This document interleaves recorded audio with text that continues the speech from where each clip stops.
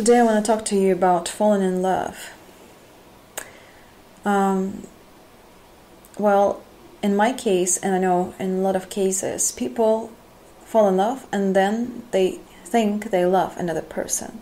Let me just describe the whole situation as I see it, and then I'll just come back to the main topic of falling in love. So, people who do not love themselves, they fall in love and they think they love another person, and so they create a couple and get married and give birth. Why they do this? Because they are programmed to do this, because they read about it in books while growing up, about this one person, only one person, and it's not about numbers, it's about quality. And so they never questioned the truth of this idea of finding one person and getting married and give birth. Well, I think first you have to know yourself. And a lot of people, they have these prohibitions, mental prohibitions to explore themselves, because they are full of shame, guilt, and fear, and those are just incredibly powerful blockages which prevent us to explore ourselves.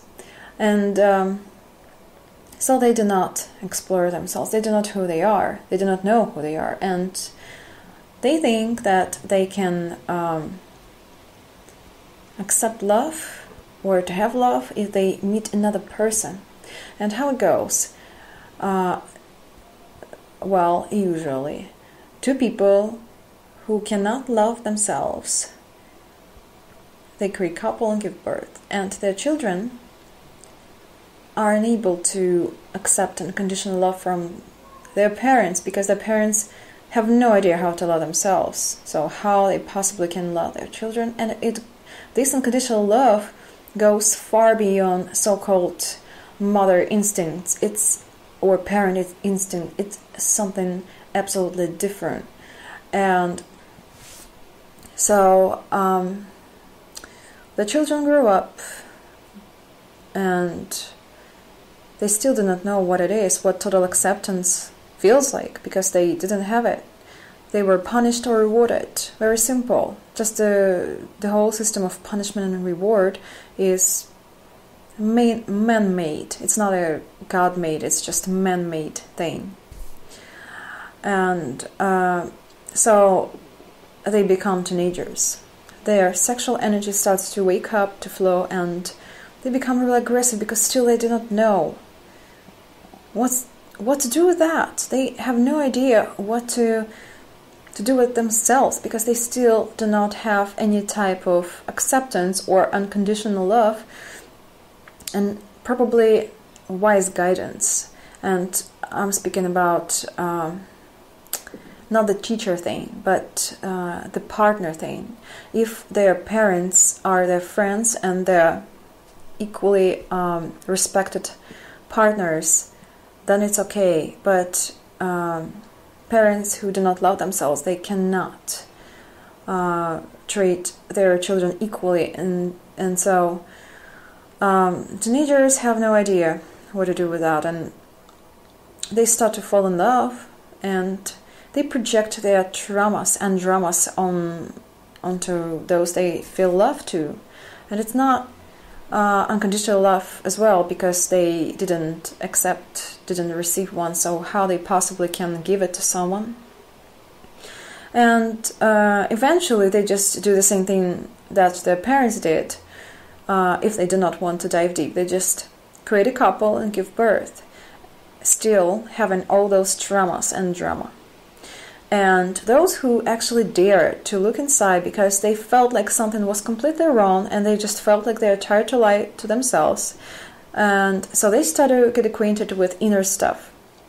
And here there are a lot of interesting and inspiring and probably, often shocking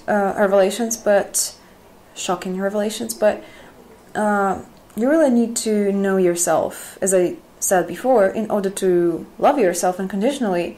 Because if you dive deep, you understand the reasons of effects that you had, and you start to accept yourself unconditionally, that you start to give yourself unconditional love that you didn't get from your parents or from, society, which has no idea how to do it, because, as I described, it is built on a model of reward and punishment, and reward and punishment model goes far beyond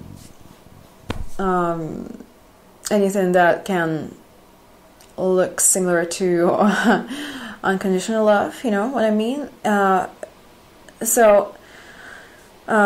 Because punishment and reward are just conditions themselves, and unconditional love is out of these ideas.